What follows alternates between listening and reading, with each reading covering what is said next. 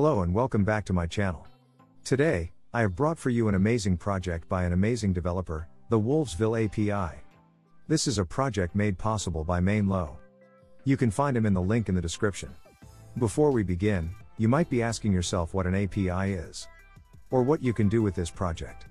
Well, here is a Discord bot I created recently by using the Wolvesville API. Members can type this command followed by the name of a player. The bot immediately searches up the user, gets their details like their name, level, playtime, their avatar and even when they were last online. Not only that, but if you enter this command followed by a name, it will show you that user's clan information.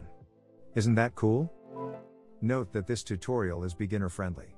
You do not need coding experience to understand what I'm doing, but it is highly recommended you know JavaScript if you want to do advanced things with this project. With that much said, let us start the video.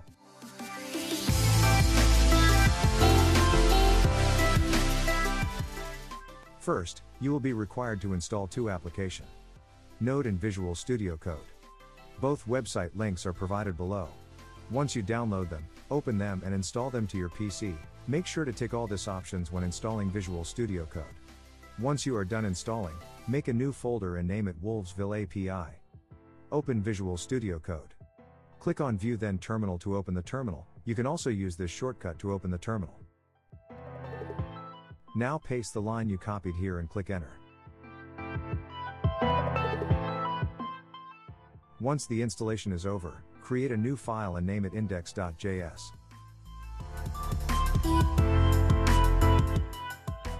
Go back to the documentation and you will find an example provided. This will be able to log the username and level of player named Arna UO. Copy it and paste it in Visual Studio. Then change this to your account email and account password. Now go to terminal and type node then the name of the file, in our case index.js. As you can see, we got the player's name and their level without opening the game. How did this happen? Well, we first requested to fetch a user by providing the user's name. Then we logged the player's username and the player's level to the console. The Wolvesville API fetched for us all this details without us opening the game. Isn't that amazing? Now let us see another example. We first need to change the name so the API can fetch another player. Now if we run this command, we will get the user's name and their level. Now that you know the basics, we will go deep and learn more of this API. I will be covering the basics in this video, but if you want to learn more, visit the URL provided in the description to read the full documentation of this API.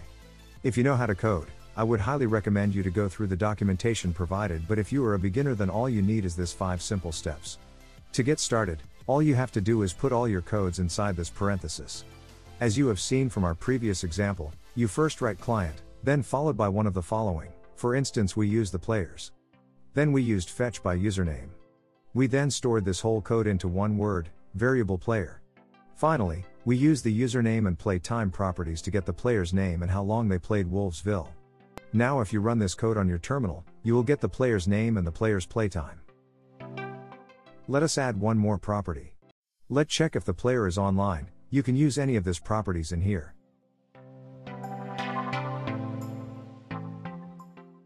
Now let us check another example. Let us see how to fetch a player's clan. To do this, we type client, followed clans, followed by one of the following. I will use fetch own to get the clan m in.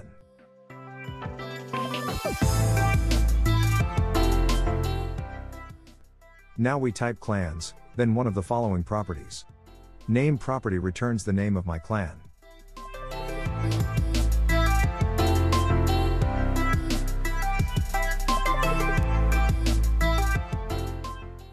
Now let us get the co-leaders of the clan. As you can see, it shows us all the information of the co-leaders in my clan. Now let us see how you can fetch your own profile. For this, we use the fetch player method. First type client, followed by fetch player. Then store this in my profile variable.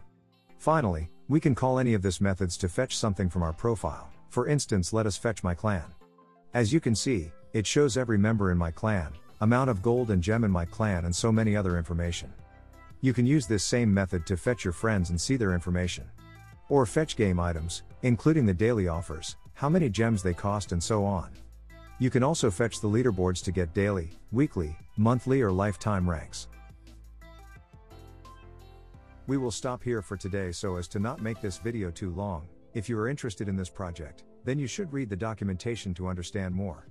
If you get stuck, you can use this diagram to remember where you got lost. You can also join this Discord and head to the help channel to receive help from an expert. I can't wait to see the projects you guys make with this API. Till we meet again. Peace.